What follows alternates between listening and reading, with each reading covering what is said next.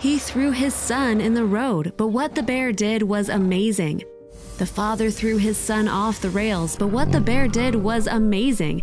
An amazing story about how a bear stole a child right in front of his father, thus saving the child from death.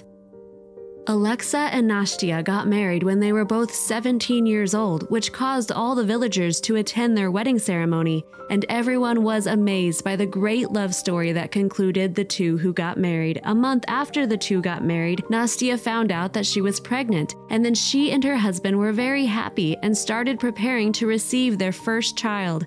They set aside a small room for the new boy, brought in a wardrobe and a small bed, and bought clothes and toys to welcome him. The couple not only planned to have one child, they wanted more because, as usual, the village family must have many children. When it was time to give birth to Nastya, Alex called his friend that he had to take care of his wife to the hospital, but he told him that his car had broken down. Then the young man became very nervous and immediately called the ambulance. The ambulance arrived so late that Nastya completely collapsed while her husband kept hugging her and trying to calm her down. When the ambulance arrived, the young woman had gone to the hospital where she was immediately transferred to the maternity ward.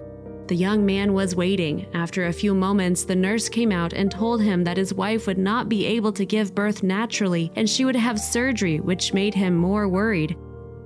5 hours after the operation, the doctor came out with a pale face and told the husband that his wife died in the operating room and the little boy survived at the last minute. Alexei was shocked when he heard what the doctor said and started screaming with all his might. He couldn't imagine that his wife, whom he loved and with whom he had dreamed of living all his life, was gone forever and would not return, and he ran to the operating room where his baby was crying. The young man didn't want to see his son, who was in good health, because he considered him the cause of the death of the love of his life, and he refused to take it at first in his hands, but the nurses tried to calm him down and told him that the boy needed help.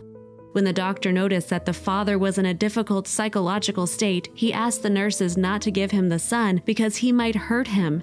He then told Alexei that he could go home and come back after a week to take the child. Alexei wasn't thinking about the little boy at all when they called him from the hospital to get his son. He told him that he didn't want to see him and that they should get rid of him.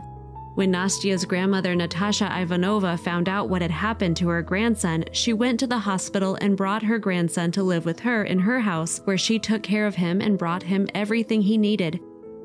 6 months passed and the father of the child did not appear, so she completely ignored him and did not admit to what the child from across. Grandma tried to call him and ask him to go see his little one and hold him in his hands because he needed him, but he didn't speak to her and ignored her each time. Once the grandmother decided to see Alexei, since she took her grandson in her arms, and she left and went to look for him at his house, but she didn't find him there, and when she asked about him, one of the neighbors told her that he always went by the railroad track near the woods and sits there. Then the grandmother immediately went to the railway to look for the husband of her granddaughter. When she got there, she found the young man sitting on the railing with a bottle of wine in his hands. He was really drunk. The grandmother approached him and tried to talk to him, but he was almost unconscious and he refused to speak at all. Although she placed his child on his chest, he didn't care. The grandmother lost hope and decided to return to her house. But at that moment, she noticed a teddy bear stuck on the train tracks as the train was approaching it very quickly. Then she put her grandson on the ground and ran to the teddy bear and pulled it off the railway at the last moment. The train nearly hit her. Grandma was terrified, but she rejoiced when she realized that she had managed to save the little bear. Meanwhile, a large bear appeared, probably the mother of the little animal. When she approached the grandmother, so the grandmother left the little bear and came back to carry her grandson, and then she quickly ran away from that place because she was afraid that the ferocious bear would attack her. Grandma was walking and looking back because the bear and her baby were following her. She didn't understand what they wanted from her since they didn't want to hurt her, otherwise they would rush to catch up to her. Grandma thought they might want to thank her for what she had made of her, but they couldn't find a way to do it. The bear came every day with her cub and would sit in front of Grandma's house for a while, then she would go away. Then Natasha even realized that the two animals were peaceful and wanted a friendship with her. She then offered them food and water. She went over to them and gently touched them as her 2-year-old grandson came over and the little bear played with him. One day, Father Alexei came to the grandmother's house and told her that he wanted to take his baby because he decided to remarry and wanted to rebuild his life. The news pleased the grandmother very much, and she gave the baby to his father and gave him clothes and things, and then she said goodbye to him with tears in her eyes. The grandmother went every day to visit her grandson, and she was very happy that his father had taken care of him and was planning to marry a young woman she had recently met named Olga.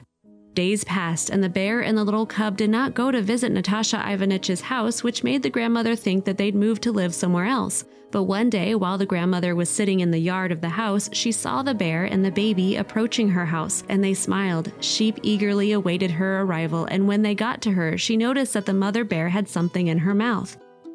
Yes, it was a little boy, and when the bear placed it on the ground, the grandmother approached him, and there she was dumbfounded. The child was her grandson, whom she left days ago with his father.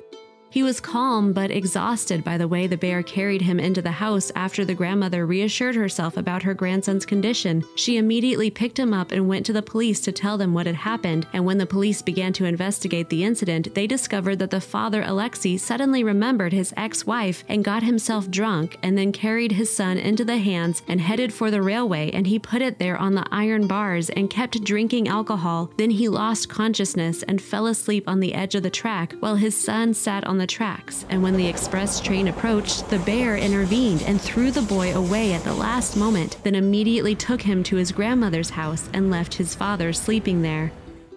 The bear returned the favor for the grandmother that she saved her son months ago and saved her grandson from certain death after his drunken father overlooked him.